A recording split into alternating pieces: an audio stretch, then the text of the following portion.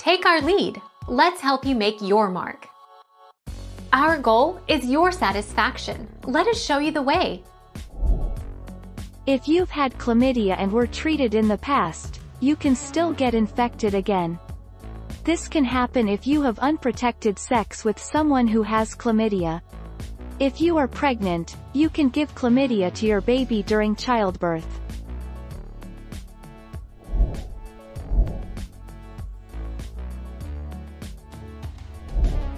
Take our lead.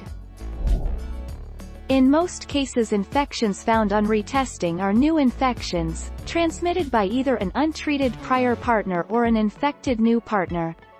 Retesting a few months after diagnosis and treatment of chlamydia can detect repeat infection for earlier treatment to prevent complications and further transmission.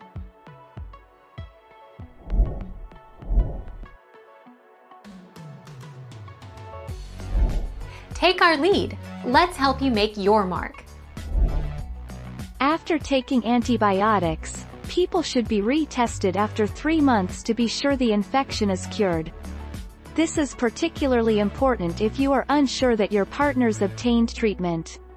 But testing should still take place even if your partner has been treated.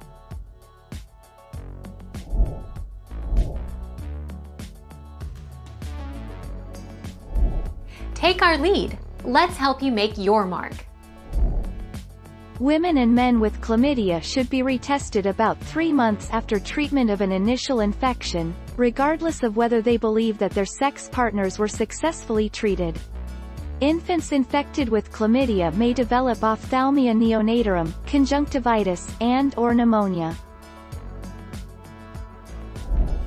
Thank you for watching. Please subscribe and hit the bell notification.